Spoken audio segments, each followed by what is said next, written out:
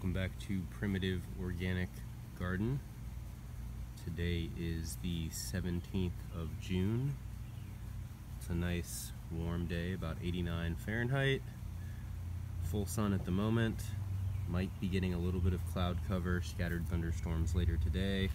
Still had to water. Found this praying mantis hanging out in the shade on some popcorn. Why would you plant corn in the shade, John? This was kind of low-end real estate because it's in the shade. I didn't really plant the popcorn because I'm dying to have popcorn. I planted it so that I could have some stakes for my pole beans. You can see there's pole beans climbing some of the corn here. That's mainly why I just planted this. I just didn't feel like putting stakes in the ground. Plus it'll be nice biomass for compost, but if it puts on an ear or two, that's just icing on the cake. But yeah, I mean, seeing this praying mantis was possibly one of the coolest things I've seen out in the garden lately. Looks like a pretty young one. Don't know much about praying mantises, but they sure do look cool, and they are beneficial insects. They're great predators. It's hard to really get a couple good shots of this guy.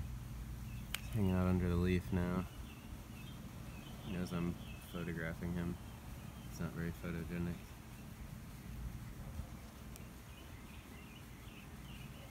Anyway, I plan on making a full garden update at some point this week. Now it's going to be rushed because I just ran in the house and grabbed my phone real quick.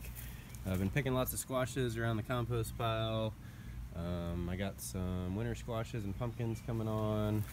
There's a big old pumpkin vine coming out of the corn patch. Still got lots of kale. I'm trying to keep that all summer, the kale and the chard, and see if I can overwinter it till next year. Got another pumpkin vine over here, huge squash, quite a few sunflowers. The banana melons are doing really well. I built this little makeshift kind of trellis for the peas earlier this year, and I just decided to let the banana melons kind of colonize it. Banana melons are in the same varietal grouping, I suppose, as like cantaloupe or honeydew. It is Cucumis milo, but they look kind of like cucumber plants to me, but that's also in the same genus, Cucumis. But anyway, really excited about the banana melons. Got some more banana melons over here. I had to build this little bamboo trellis for them. Banana melons look like they're doing pretty good. Got this huge Swiss chard left over from the winter I need to eat.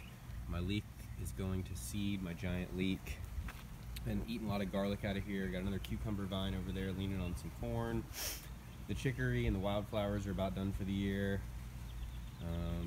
Okra's finally starting to come up. This has been one of the worst years for okra I've ever had.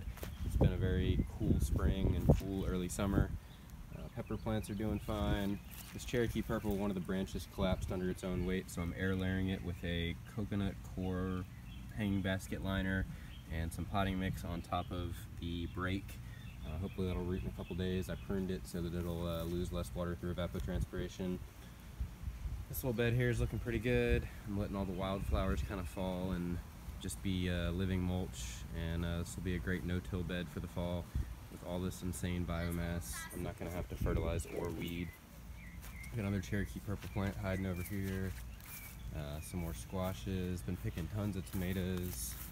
Peppers are all coming on finally. More pumpkins, more peppers. More peppers.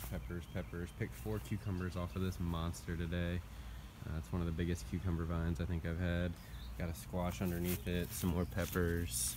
I got more peppers than I know what to do with. I planted 15 pepper plants this year. I got some big Bertha peppers coming on here. I got plenty of the pepperoncinis. I got bananas, cayennes. Got peppers for days. I've been putting a couple drops of grapeseed oil in each of my rain buckets to kill all the mosquito larvae. It's been working really wonderfully, and it's cheap and environmentally friendly. Got some more cucumbers. This is what I'm most excited about this week, is the sunflower plants. I mean, that just makes me want to live right there. Planted this from seed, a couple months ago, and it's south facing.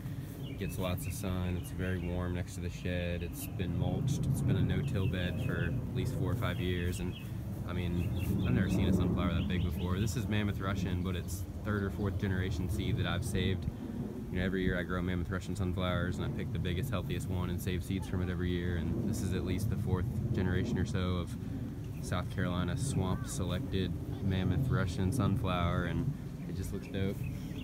Got some more sunflowers over here. I'm pretty excited about this burgundy one. It's beautiful. Some more standard ones, but yeah, they're massive this year. And again, this is just seed that I keep saving every year. Save your own seed every year, y'all. Turkish eggplants are doing good. More peppers. Casper eggplants are doing good. They require a lot more water than I realized, but they do tolerate high temperatures. Anyway, this wasn't like a garden video I planned because it's right in the middle of the World Cup game. I was just watching the Mexico game against Germany, and like Mexico had a 12% chance of winning and they pulled it off. It was an amazing game, and I really enjoyed that. There's a little cayenne. And the next game, Brazil-Switzerland, is about to start in a few minutes, and I don't want to miss it. I just came out here to water a couple things that were wilting, and I saw that praying mantis, and I was like, you know, I have to go inside and get my phone and take a couple pictures of that praying mantis. And then when I was out here taking pictures of the praying mantis, I remembered that I hadn't done a garden video update in probably a very long time, and it's been at least probably 2 or 3 weeks since I did one, and so much out here has changed, and there's so much stuff I've harvested since then, and so much work I've done infrastructurally, and so I just wanted to get out here and make a very quick video update. Probably no music on this one. Oh, finally some okra plants.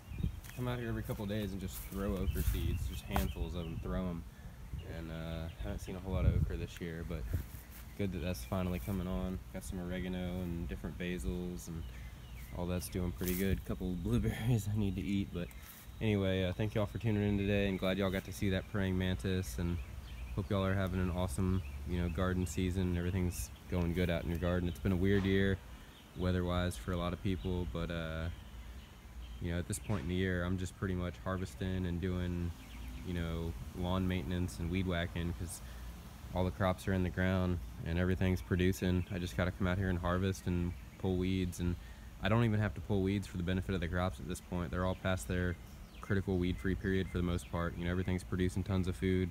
The only reason I need to pull weeds is just to keep the HOA people happy, worried about all their, you know, aesthetic nonsense. But in terms of production, you know, things are just chugging along here. So thank y'all for tuning in, and hope y'all are having a great weekend, Father's Day weekend. Do something for your dad out in the garden. Build your dad a new raised bed, or buy your dad a new chicken, or do something for dad this weekend. Help him out in the garden. Alright, see y'all next week.